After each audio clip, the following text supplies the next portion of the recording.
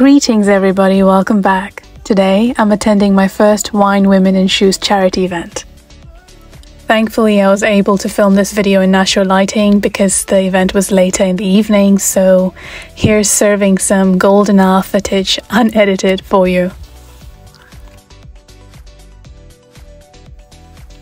I'm going with this statement necklace. I didn't know how much to accessorize, but I think having a completely plain basic outfit needs a little bit of an oomph, and I think the statement necklace does just that.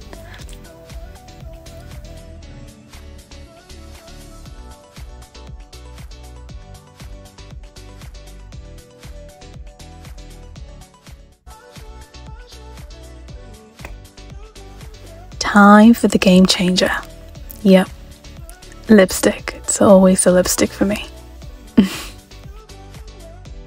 And now it's time for the shoes. It's a shoe event after all, so I ended up going with my tried and tested, and I have worn these to my graduation, both undergrad and graduation, and I've had this a very long time, my oldest pair. And I think we are ready now. Yeah? Let's go. The Wine, Women and Shoes charity event is an annual fundraiser that combines wine tasting, shopping and fashion with charity fundraising efforts. So there's a lot of vendors and culinary partners that come together to fundraise and support women and children in need. Started in 2005, the event has raised over 50 million for various charities across America, including the Big Dog Ranch Rescue.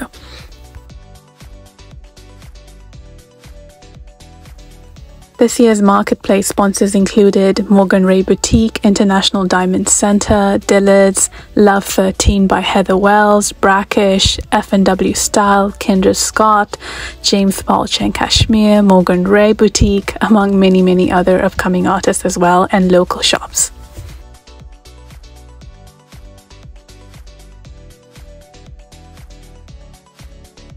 Of course, at this wine event, there was a plethora of wines to choose from A&J Winery, Conundrum, Coppola, Landmark Vineyards, and Santa Margherita. Oh gosh, I cannot name them all. This is a good time, however, to mention that the event is not just all about sipping the wine and shopping. This is attended by socially conscious individuals and community-minded supporters who come together to raise money to make a difference. And yes, there is entertainment and music and dancing, but the greater picture here is it is to raise funds. Funds to support families like Liliana Linson. Thanks to the help from the Ronald McDonald House in Eagleston, the 4-month-old Liliana was able to have open heart surgery.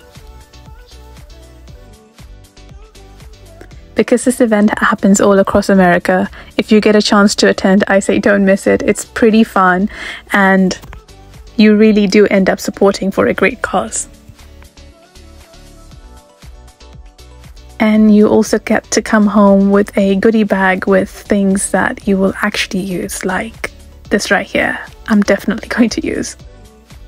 But for me, I value and treasure the chance encounters more than the goodie bags of meeting delightful souls like this woman here who had a message for my mother. Your daughter is absolutely stunning.